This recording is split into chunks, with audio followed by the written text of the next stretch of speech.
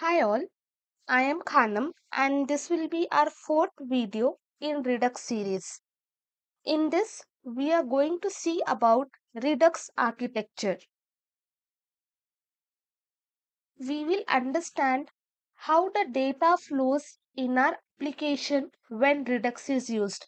From application to store, from store to application, how the data is getting flowed inside Redux. And also we are going to understand the four main pillars in Redux. Those are we have application, we have action, reducer, and store. Application is nothing but what user can see, basically front end part. Whenever we open website, we have buttons, we have images, we have text, we have input fields, we have buttons. That is called as application. Okay, that is nothing but a view. What user can view. We have action, we have reducer, and we have store. Action, reducer, and store are the main concept in Redux. Once you understand about these three concepts, you are almost clear with Redux architecture. But in Redux, data flows using these four main pillars: application, action, reducer, and store. Previously, we have already seen we have our app, we have our application, and if application wants any data in Redux, the entire application state data will be stored inside the store. So if my application wants the data, they can directly call this store and they can get the data. Not only one application, we will be having plenty of components inside this. If this component wants the data, then also I will get. If view3 wants the data or view2 wants the data, then also directly I can get from the store. I can have multiple components and all the components can get the data from the store. This is what we have understood from Redux. But here, how the data is sent inside the store, we have not seen that. But data is present inside the store and applications or components can get the data from the store. But how the data is sent inside the store? Now, if I am doing any changes in the application, I don't want to go manually inside the store.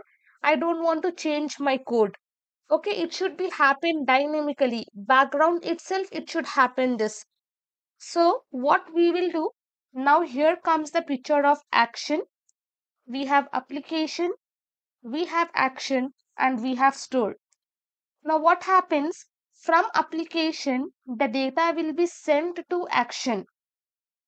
Now what data in the sense, now suppose a new user has come inside my website and the user is getting logged in.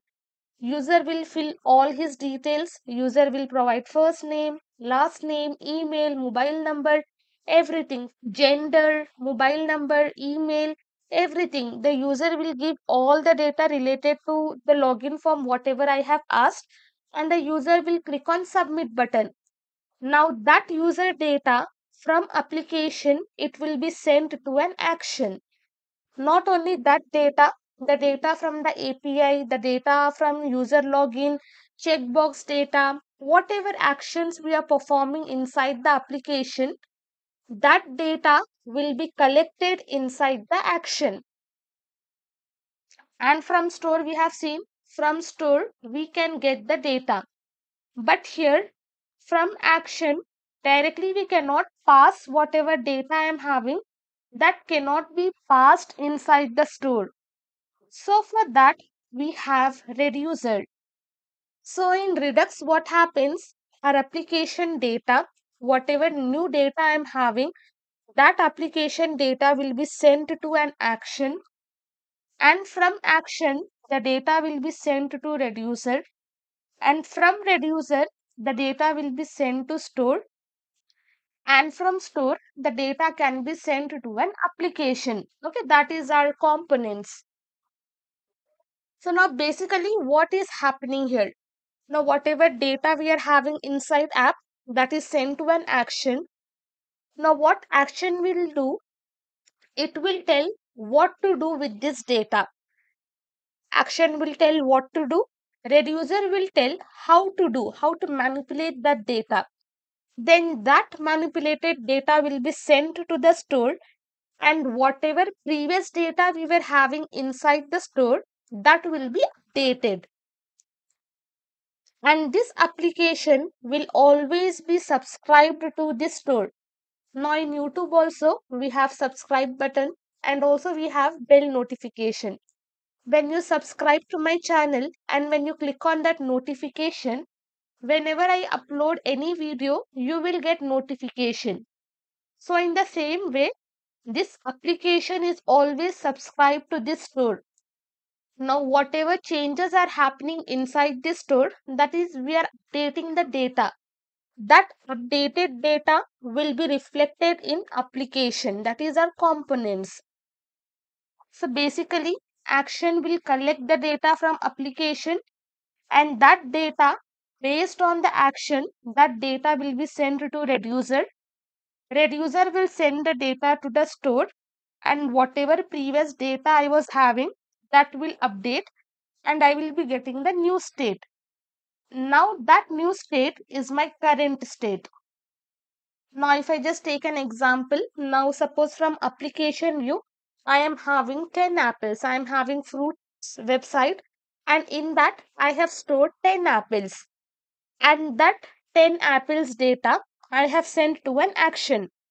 And action has given that data to reducer. Now again I have just added 10 more apples inside my website. So that data will be sent to an action. Now what action will do? Now action will tell reducer what to do.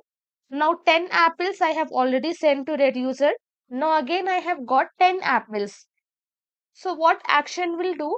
It will tell either to create a new list and add 10 apples inside that, or to add the 10 apples in the previous data itself. Accordingly, reducer will accept the action and it will collect the data. It will either create new list or it will add the data into the previous data, and that data will be sent to the store. In next tutorial, I will be showing you the simple example. Then you will be having more clear understanding on this architecture. Now you just have to understand, from application to action, action to reducer, reducer to store, and store to application, the data will be flowed. And the data will flow in unidirection. Directly from application, I cannot send the data to store. From store, I cannot get the data from action. So it is not like that. The data flows in this direction, in unidirection itself. Just remember, action will tell what to do. Reducer will tell how to do that. Now this is how our data flows. Now suppose in my application, just imagine I am having one more store, and from there also I am just getting the data inside the application. But is this possible? No, it is not possible, because in our entire application we will be having only one store. We cannot have multiple store. We will have only one store. We can have multiple reducers. We can have multiple actions, like I can increase the quantity, decrease the quantity. Those are the actions. Reducer, we can have multiple reducers, but store can be only one inside our entire application. If we create one more store, that becomes our another application. It will not be belonging to this application. So in Redux, you should always remember there is only one store. So this is the simple architecture of Redux. Once you understand about this architecture, doing practical will be very easy. In next tutorial, we are going to continue with this architecture. We are going to see the example so that this entire concepts will go inside our head.